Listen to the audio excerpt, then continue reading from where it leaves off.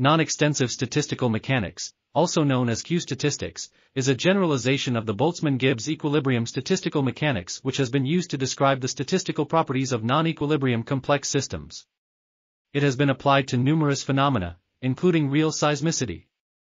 In particular, Tsallis entropy provides a unifying framework for describing the collective properties of earthquakes and faults. Despite this progress, our understanding of the physical processes leading to the initiation of a rupture, and its subsequent growth through a fault system, remains limited.